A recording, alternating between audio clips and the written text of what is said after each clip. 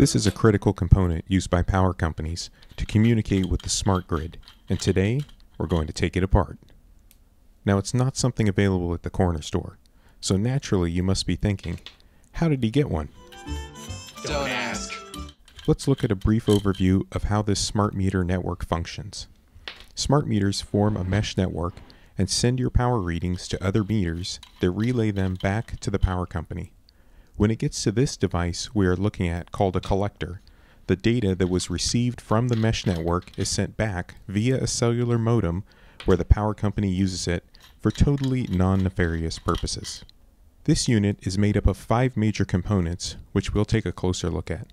A backup battery, a 900 MHz radio board, an Intel-based single-board computer, a cellular modem, and a backplane board responsible for supplying power to everything. You'll notice there's a magnetic read switch as well that is triggered when the device is opened. I am not sure what is triggered when this is opened. Let's hope it erases valuable encryption keys.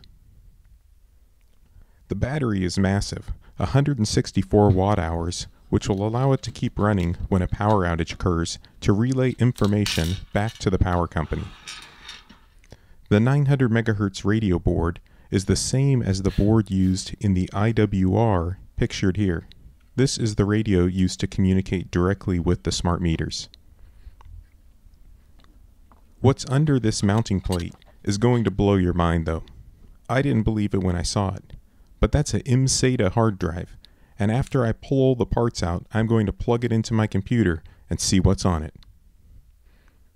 You can see on the single board computer that there are a number of serial ports, the processor, and an Ethernet port. The processor uses the aluminum chassis as a heatsink. Now I'm removing the power connector on the end and the backplane board, which has the cellular modem module still on it in the bottom right. The modem has a couple antenna connectors that need to be removed. I also removed the heat sinks and this heatsink alignment plate. These 2 pink heat sinks are used for the voltage regulators on the bottom of the board. Popping the RF shield off of the 900 MHz radio board, the first thing I noticed is a different design than the chipcon transceiver used in the smart meters themselves. You can see detailed photos of these boards on the RECESSIM wiki. The link is in the description. And now the moment you've been waiting for. I had to wait a couple days for this adapter to show up so I could plug the SATA into my computer and create an image. That was the longest couple days of my life. And I swear when I plugged it in, this happened.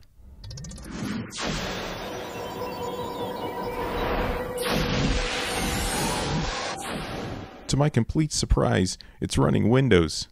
And to make it even easier, the folder storing all the software is called Collector. The software is written in .NET, which from what I hear makes reverse engineering it significantly easier, and symbol names appear to be intact. Also cool is that I can boot up the image inside a virtual machine. You can see the cellular modem driver and the Windows version shown in the command prompt as 6.1.7601, which is Windows 7 SP1, released in February of 2011. Hopefully it's patched. After the VM sits for a while, this software starts up, which appears to be the main application. That's good news, because I've been trying to figure out how to communicate with these IWR radios. I'm going to hook this one to the virtual machine and log all communications to see how this part of the network operates. Thanks for watching.